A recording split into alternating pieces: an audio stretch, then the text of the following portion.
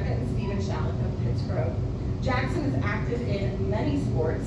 I don't think there's a sport that he could not attempt to do, Jackson, and he would excel anytime.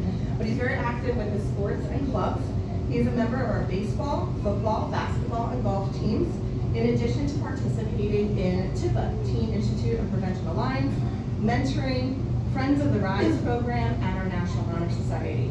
Jackson has received several awards for his athletic abilities. He achieved first team Tri-County Conference 2 times, All Group 1, All South Jersey, and led the class of 2023 in hits for the 2021 for baseball. He was also the 2021 Diamond Division champions that year. In football, Jackson was the first team running back in his junior year, and the team was the Horizon 2022 champions. When he is not in school or playing sports, Jackson coaches for a local Little League summer baseball camp. Excuse me, it was the Diamond, or the Division champions as well. After graduation, Jackson plans to attend, he is attending Frostburg State University, where he is signed to play baseball and major in physical education. And this is when Jackson was asked to express a moment where when he felt proud to be a Cougar, this is what he wrote. A time when I was proud to be a Cougar was when we beat Woodstown in baseball at Elmer my junior year.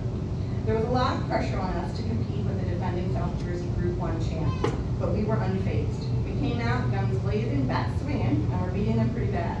We dominated the whole game and came out with a win. After the win, I looked around at all the cheering Shallot fans, and there were a ton of them. I was proud to be a Cougar.